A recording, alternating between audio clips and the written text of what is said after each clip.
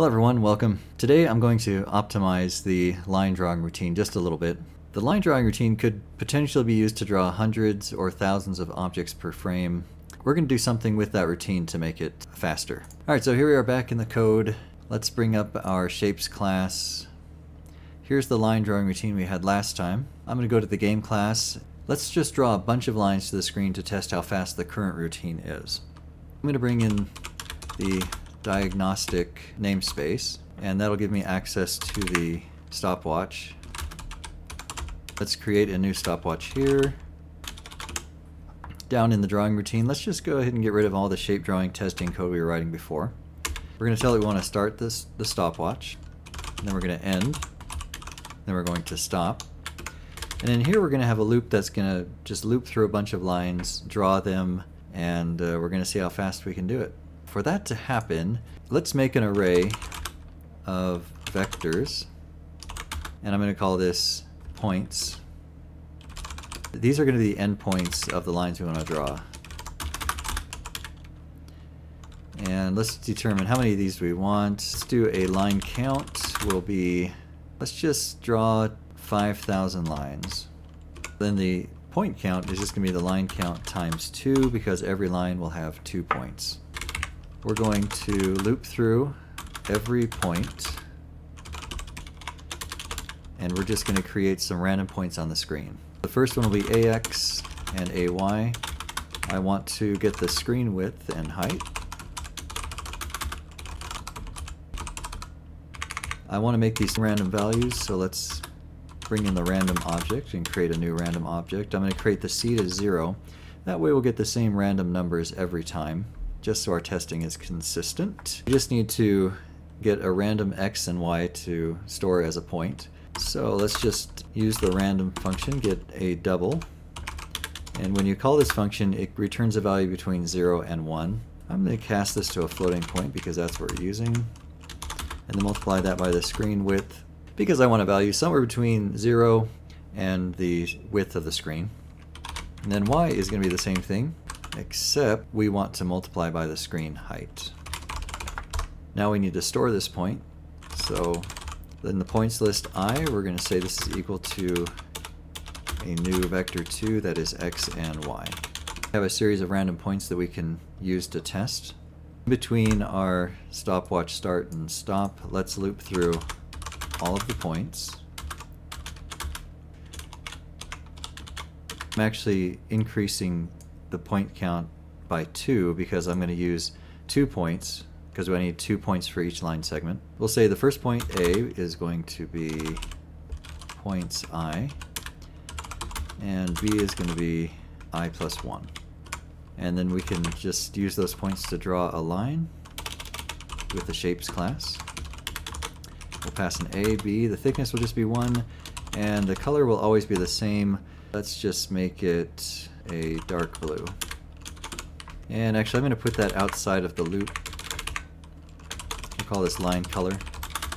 I'm not sure if this makes a difference or not, but I don't want it to play in any of the testing at all. If we run this now, we are in debug mode. Let's just see what we get. And that looks right, is drawing a bunch of lines. It should be 5,000 of them in there. I want to now get the results of this test to see how long the stopwatch recorded between the start and end there of this loop. I'm going to make a keyboard function that if I press the tilde key, let's do tilde, there we go. I want the console to tell me something. I want to tell me what the stopwatch has for the last elapsed. And then we want total milliseconds. Okay, so if we run this, next time I press the tilde key, it should tell us how long it took to draw all those lines. Okay, so about 2.5, looks like we're 2.1, 2.5, okay, mostly 2.1. Alright, that looks pretty good. Now actually, let's switch this to release mode, and let's see if we run this without debugging. Let's just see how long that takes. Now in release mode, with all the optimizations that the compiler can think of enabled, we're at 1.46. Let's go back to our shape class now. We're going to try and optimize this. I'm going to copy this code, and so now we have 2 of them. Here's the The first one we made, I'm going to call this drawLine slow. And then the second one, the only thing I'm going to do is just start breaking down all of these vector 2's into floating point values.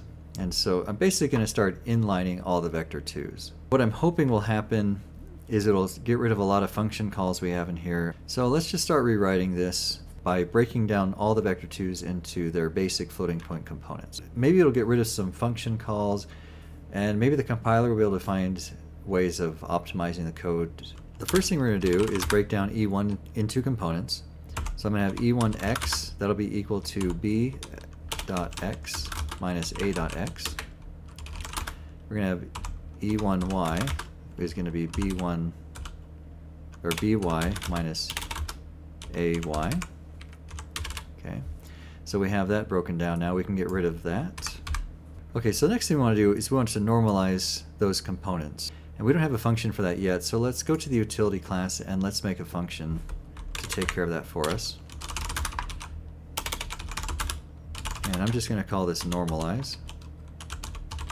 And we're going to pass in a reference to the components of the vectors we want to normalize. So the first thing we need to do is we need to find the magnitude or the length of the vector defined by x and y. And the way you do that is you first, let's call this length. You multiply the components by themselves and then add them together, and then you take the square root of the whole thing.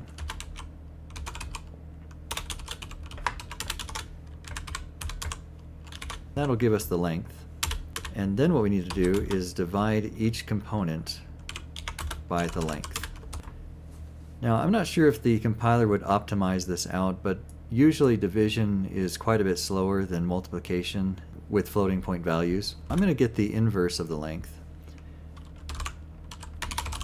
And we'll just do 1 divided by the length. And then instead of dividing by the length, we'll just multiply by the inverse. And I'm hoping that'll be a faster operation. But again, maybe the compiler is smart enough to just realize what I'm doing here and just do the inverse anyways. Then I'm just going to get rid of this length value completely because we don't need that anymore. We'll just say this is the inverse length, and I'll divide this by 1, and then we can get rid of this whole line, and there's our final function. So we have the normalized. We send in the x and the y, and then it sends back in the x and y the normalized values because we pass those as reference. Back in our shapes class, let's call that function. We're going to reference E1x and E1y. Okay, so we can get rid of that. Then we need to multiply each component by half of the thickness. So we're going to have E1x times half thickness, and do the same thing for the y. Okay, so we can get rid of that one. The rest of this should be pretty simple as far as to this point at least. We just need to break each one of these down into their individual components. So we're going to have E2x, that'll be a negative E1 because it's just facing the opposite direction, so it's a negative E1x. E2y is a negative E1y. So we got that one. Next, oh, I got to define these now, so let's put floating point here. Alright, next is N1. And for N1, we can just copy these individual components over. So let's just bring that over here. This is N1x, is that. Then N1y is just the other component. Instead of .x, these are individual components specified. So we're just going to put, define them like that. Okay, so N1 is good.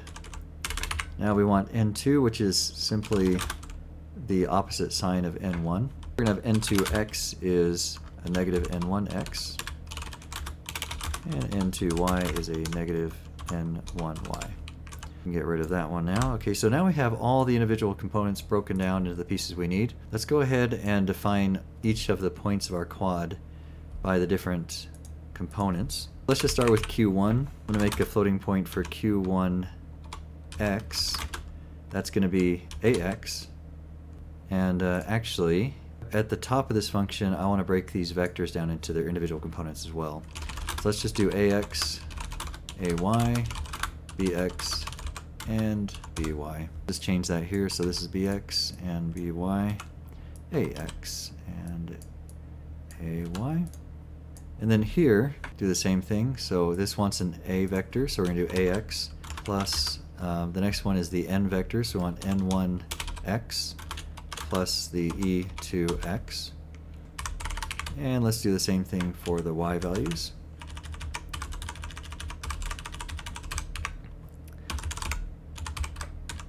That should be our first quad point, so we'll drop off this q1. Alright, let's copy this and do the next thing. So now the second quad point, broken into components, will be, this one wants the b, so let's change these to b. Q2 also wants n1, so we're good there, and then it wants e1 at the end, so we need to change these two. Alright, let's do q3 and get rid of q2. So q3 wants b as well, it wants n2 now here, so let's put 2. And then it also wants e1, so we're good there. And then finally let's put q4 here. q4, let's get rid of q3. So q4 wants the a values, so let's put a. And it wants the n2 values, so we're good there. And then it wants the e2 values, so we need to change this. Okay, perfect. Okay, so now everything should be broken down into their individual components. And over here, we're just going to send in the components instead of the vectors, so q1, y. Let's copy this and just paste it in there so I can change each value really quickly. So it's 2, 3, and 4. We have 2, 3, and 4. This function should work exactly like the other one, but broken down into components, I'm wondering if it'll be a little bit faster. I don't know, maybe the compiler will find some ways to optimize this code because it's seeing now the individual components. It's almost like, and maybe it's just the fact that we've just inlined everything into very basic components instead of calling functions. But let's see if this is any faster. And I'm just going to make a drawLine wrapper function so we can pass in vectors if we want to.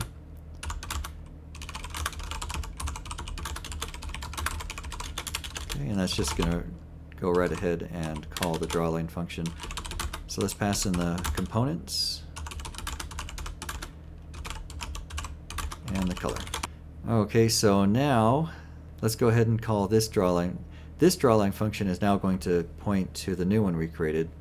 If I put slow here, that should be the old one. So let's put slow and just, we can review and see what we were getting last time.